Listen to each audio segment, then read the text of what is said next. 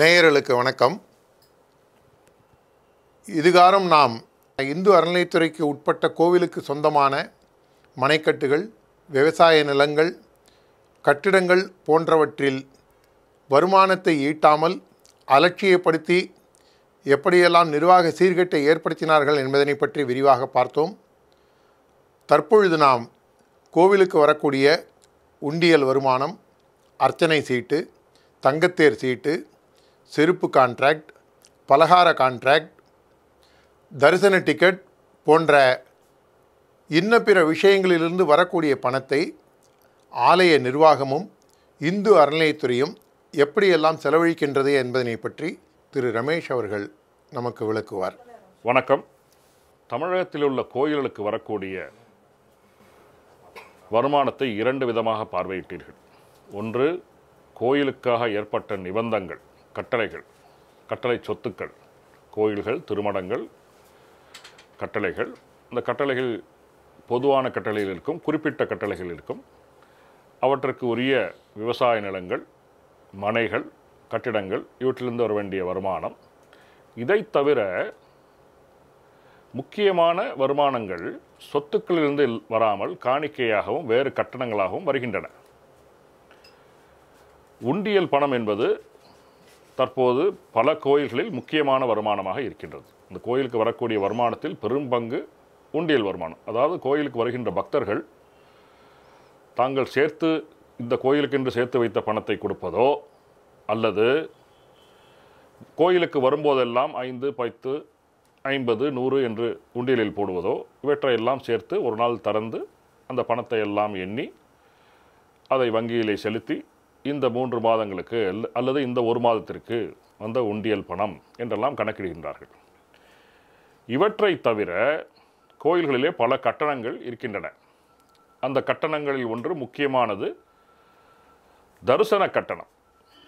அதாவது வருகின்ற மக்களை பாகுபடுத்தி, பணத்தினால் பாகுபடுத்தி, அது விசேஷ தரிசனம், இந்த 50 ரூபாய் கியூவில் போனால் இப்போ அரை மணி நேரத்தில் பார்த்துடலாம், 250 ரூபா கியூவில் போனால் 5 நிமிஷத்தில் பார்த்துடலாம், இப்படியெல்லாம் தரிசன கட்டணம் என்று வசூலிக்கிறது. இது அடுத்த அளவில் வரக்கூடிய பெரிய அளவு பணம் உண்டியலை தவிர.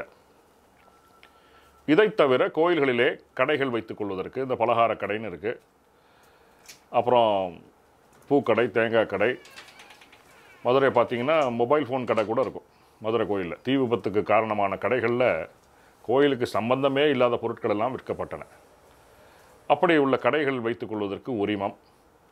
இப்படி பல வருமானங்கள் தற்போது அதுவும் குறிப்பாக ஒரு 30-40 வருடங்களில் மிக பெரிய அளவில் வந்து கொண்டிருக்கின்றன. சொத்துக்களிலிருந்து எவ்வளவு வருமானம் வரவில்லையோ அவ்வளவு வருமானத்தை இவர்கள் இங்கே கூட்ட பார்க்கிறார்கள். அதே அளவு வருமானம் வருகிறதா என்பது வேறு விஷயம். ஆனால் மிகப்பெரிய அளவில் உண்டியல் வருமானமும் கடை வாடகை கட்டணங்கள் போன்ற வருமானம் கூடிவிட்டது.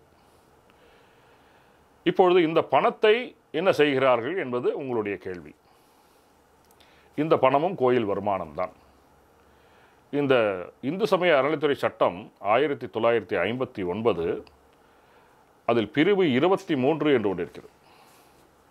அது என்ன சொல்கிறது என்றால், இந்த இந்து சமய அறநிலையத்துறையின் ஆணையர், அவருக்கு ஒரு அதிகாரம் வழங்கப்படுகிறது. எல்லா கோயில்கள் மீதும் எல்லா கட்டளைகள் மீதும் அவர் அதிகாரமும் கட்டுப்பாடும் செலுத்தலாம். எதற்காக என்றால், கோயிலுக்கு வரவேண்டிய வருமானம் முறையாக வருகின்றதா என்பதை பார்ப்பதற்கும், அந்த வந்த வருமானம் முறையாக செலவு செய்யப்படுகின்றதா என்பதை பார்ப்பதற்கும் தான் அந்த அதிகாரம் கொடுக்கப்படுகிறது. இந்த ஒரு அதிகாரத்தை வைத்து கொண்டு தான் ஆணையர் எல்லா கோயில்களையும் கட்டளைகளையும் அவர் கட்டுப்படுத்துகிறார்.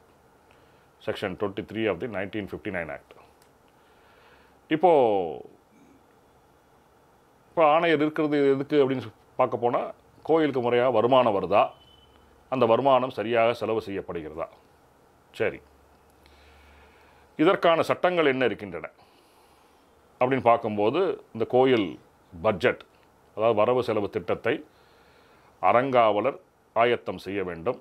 அதை ஆயத்தம் செய்து, நீங்கள் ஒரு விஷயத்தை முக்கியமாக ஞாபகம் வச்சுக்கணும், எல்லாருக்கும் ஃபினான்ஷியல் இயர் அப்படின்னு ஏப்ரல் 1ஆம் தேதி முதல் அடுத்த வருடம் மார்ச் 31ஆம் தேதி வரை எல்லோரும் பின்பற்றும் போது டபுள் என்ட்ரி புக் கீப்பிங் என்ற முறையை பின்பற்றும் போது இந்த அறநிலைத்துறை மாத்திரம் 19ஆம் நூற்றாண்டில் தான் இன்னும் இருந்து கொண்டிருக்கிறது. முக்கியமாக இந்த விவசாய ஆண்டு என்று சொல்லக்கூடிய ஃபசலி இஸ்லாமியர்கள் ஏற்படுத்திய ஒரு வரைமுறையை அவர்கள் இன்றும் பின்பற்றுகிறார்கள். ஜூலை 1 அடுத்த வருடம் ஜூன் 30 வரை இந்த கணக்குகள் எழுதப்படும். ஒரு கோயில் நல்ல விதமாக நடத்தப்பட்டு அந்த கோயில் வெளியார் தணிக்கை இருந்து டபுள் என்ட்ரி புக் கீப்பிங் இருந்தாலும் இவர்கள் கைக்குள் போய்விட்டது என்றால் நீங்கள் திரும்பவும் 19ஆம் நூற்றாண்டுக்கு வாருங்கள் என்று அழைத்து சென்று விடுவார்கள். இப்படித்தான் அறநிலைத்துறை ஃபசலி வருடம் என்று ஒன்றை ஏற்படுத்தி அதற்கு 2 மாதம் முன்பாக அறங்காவலர்கள் வரவு செலவு திட்டத்தை கொடுக்க வேண்டும். அந்த திட்டத்தை அந்த கோயிலின் தன்மைக்கு ஏற்ப அந்த வட்டாரத்து இணை ஆணையரோ அல்லது நேரடியாக ஆணையரோ அங்கீகாரம் செய்வார். அந்த அங்கீகாரம் செய்யப்பட்ட தொகை உத்தேச வருமானத்தை கொண்டிருக்கும், வரையறுக்கப்பட்ட செலவை கொண்டிருக்கும். இவ்வளவுதான் செலவு செய்யலாம் என்று அவர்கள் கொடுத்து விடுவார்கள். அண்ணாதுரை இறந்த நாள் பிப்ரவரி 3ஆம் தேதி எவ்வளவு செலவு செய்யலாம் என்பது கண்டிப்பாக போட்டிருப்பார்கள். ஆனால் இவர்கள் அதையெல்லாம் தாண்டி அமைச்சர் வருகிறார், 5000 ரூபாய் செலவு செய்யலாம் என்று போட்டால் அவர்கள் 75,000 ரூபாய் செலவு செய்வார்கள். ஏன்னா அமைச்சர் வந்து விட்டார் அப்படின்னு ஒரு காரணத்தை காட்டுவார்கள். இருக்கட்டும், இப்போது செலவு வரவு எல்லாம் வரையறுக்கப்பட்டு அல்லது உத்தேசமாக இவ்வளவு வரக்கூடும் என்றெல்லாம் நிர்ணயிக்கப்பட்டு சட்டத்தை பின்பற்றுவதாக நமக்கு காட்சி அளிக்கிறது. ஆனால் நடப்பது என்ன என்பதை பார்த்தால் மிகுந்த அதிர்ச்சி உள்ளதாக இருக்கும். கோயில் செலவுகள் கோயிலுக்கு சம்பந்தமே இல்லாத விஷயங்களில் செலவு செய்யப்படுகின்றன. உதாரணத்துக்கு சொல்ல போனோம்னா நீங்கள் பார்க்கும்போது கோயில் சம்பந்தம் தானே அப்படின்னு நீங்கள் நினைப்பீங்க. ஒரு சின்ன உதாரணம் சொல்கிறேன். கோயிலில் நவராத்திரி விழா என்று வைத்துக்கொள்வோம். இந்த கோயிலில் நவராத்திரி விழா மிகவும் முக்கியம். இந்த நவராத்திரி விழா அழைப்பிதழை எடுத்து பார்த்தோம்னால் கனமாக இருக்கும், மழமழன்னு இருக்கும், ரொம்ப அழகாக இருக்கும். இது ஒரு அழைப்பிதழை செலவு அச்சிடுவதற்கு எவ்வளோ செலவு என்று பார்த்தால் ஒரு அழைப்பிதற்கு மாத்திரம் 100 ரூபா செலவாயிருக்கும். இது ஏன் இப்படி செய்யணும்? அதாவது இந்த கோயிலை இந்த விழான்னு விளம்பரப்படுத்த வேண்டிய அவசியமே கிடையாது. அந்த அழைப்பதை எடுத்து பார்த்தோன்னா முதல்வருடைய படம் பெருசாக இருக்கும், அதுக்கப்புறம் அந்த துறை மந்திரி, அதுக்கப்புறம் அந்த ஊர் எம்எல்ஏ, அதுக்கப்புறம் அங்கே இருக்கக்கூடிய அதிகாரிகள் பெயரெல்லாம் அதில் இருக்கும். அப்புறம் இவர் பேசுகிறார், அவர் பேசுகிறார் என்றெல்லாம் இருக்கும். அப்புறம் அந்த இசை நிகழ்ச்சி, அந்த வேறு சாமி புறப்பாடு எல்லாத்தையும் பற்றி விவரங்கள்லாம் இருக்கும். அதை எடுத்து பார்த்து அதோட கவர் எல்லாம் பார்த்தோம்னாக்கா சரி ரொம்ப செலவு செஞ்சு தான் போட்டிருக்காங்க, சரி பரவாயில்ல சாமி காரியத்தை தான் போட்டிருக்காங்க அப்படின்னு பார்த்தோம்னா அந்த செலவை நீங்கள் 3 விதமாக பிரிக்கலாம்.